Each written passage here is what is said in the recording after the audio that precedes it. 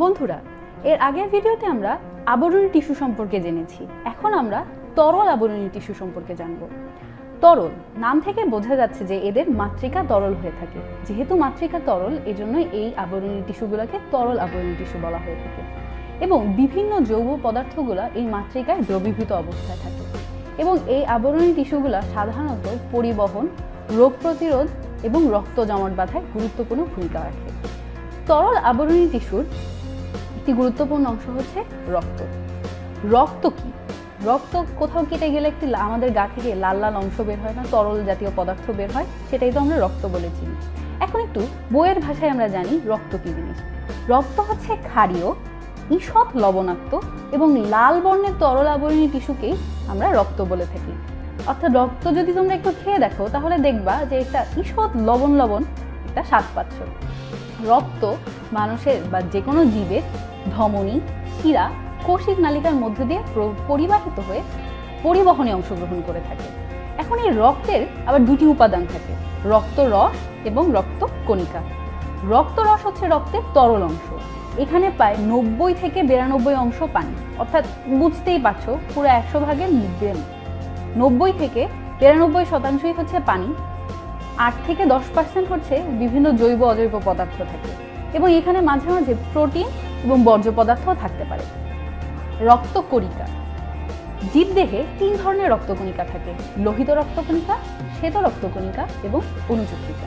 আমরা এখন এই রক্তকণিকা গুলো সম্পর্কে বিস্তারিত জানব। লোহিত রক্তকণিকা। লোহিত শব্দের অর্থ হচ্ছে লাল, অর্থাৎ যে কণিকা লাল রঙের তাদেরকে লোহিত রক্তকণিকা বলা হয়ে থাকে। যেমন এখানে আমরা দেখতে পাচ্ছি এটা হচ্ছে লোহিত রক্তকণিকা। লোহিত রক্তকণিকা কেন লোহিত হয়? কারণ এদের দেহে হিমোগ্লোবিন নামক এক লৌহ জাতীয় পদার্থ থাকে।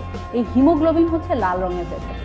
হিমোগ্লোবিনের কারণেই লোহিত রক্তকণিকা লাল রঙের হয়ে থাকে। এই হিমোগ্লোবিনটা কি করে? হিমোগ্লোবিন আমরা যে শ্বাসের সময় অক্সিজেনটা নিই, এই হিমোগ্লোবিন অক্সিজেনের সাথে একটা রাসায়নিক বিক্রিয়া করে এবং রাসায়নিক বিক্রিয়া করে সে অক্সি হিমোগ্লোবিন তৈরি করে এবং এই অক্সি হিমোগ্লোবিন রূপেই যে আমরা যে অক্সিজেনটা নিচ্ছি তারা দেহের বিভিন্ন জায়গায় তাকে পরিবহন করে নিয়ে যায়। এরপরে যে কণিকা সম্পর্কে আমরা জানবো তা হচ্ছে শ্বেত রক্তকণিকা। আমরা জানি শ্বেত মানে কি? সাদা, অর্থাৎ যে রক্তকণিকাগুলো সাদা তাকে শ্বেত রক্তকণিকা বলে। এবং এই যে দেখো এখানে যে সাদা রক্তকণিকাটা দেখতে পাচ্ছি এটাই হচ্ছে শ্বেত রক্তকণিকা। এবং এরা দেহের আত্মরক্ষার কাজে অংশ নেয়। এরা কয়েক ধরনের শ্বেত রক্তকণিকা মানুষের দেহে থাকে এবং মানুষের দেহে যদি কোনো জীবাণু থাকে তাহলে এই শ্বেত রক্তকণিকা তা প্রতিরোধ করতে সাহায্য করে। এবং রক্তের শেষ যে কণিকা সেটা হচ্ছে অনুচক্রিকা। এই যে সাদা সাদা অংশগুলো দেখতে পাচ্ছ এটা হচ্ছে অনুচক্রিকা। অনুচক্রিকা রক্ত জমাট বাঁধায় অংশগ্রহণ করে। আমাদের যখন হাতে কেটে যায় বা কোথাও কেটে যায় তখন কি হয় যে প্রতিটা রক্ত বের হতে থাকে, কিন্তু কিছুক্ষণ সময় পার হওয়ার পরে দেখা যায় যে সেখানে আর রক্ত বের হচ্ছে না। সেখানে কি হয়, এই অনুচক্রিকাগুলো একটার পর একটা জমা হয়ে রক্ত জমাট বাঁধতে সাহায্য করে।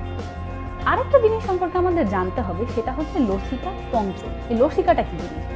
বিভিন্ন টিস্যুর মাঝে মাঝে নালিকা ছাড়া ছোট ছোট পদার্থ থাকে, এদেরকে হচ্ছে লসিকা তন্ত্র নামে পরিচিত। আমরা অনেকেই টনসিলে কষ্ট পাই, এই যে টনসিল ফুলে গেলে গলায় ব্যথা হয়, এটা হচ্ছে লসিকা তন্ত্রেরই একটা অংশ। এই লসিকা তন্ত্র মানুষের দেহের রোগ প্রতিরোধ কোষ থাকে, এই রোগ প্রতিরোধ করে থাকে এবং যেই কোষগুলো রোগ প্রতিরোধ করে তাদেরকে লসিকা কোষ বলা হয়ে থাকে। অর্থাৎ আমরা এখন তরল আবরণী টিস্যু জানলাম এবং এই তরল আবরণী টিস্যুর একটি গুরুত্বপূর্ণ অংশ হচ্ছে রক্ত। সেই রক্ত সম্পর্কে জানলাম, রক্তের বিভিন্ন উপাদান এবং রক্তের কণিকা সম্পর্কে জানলাম।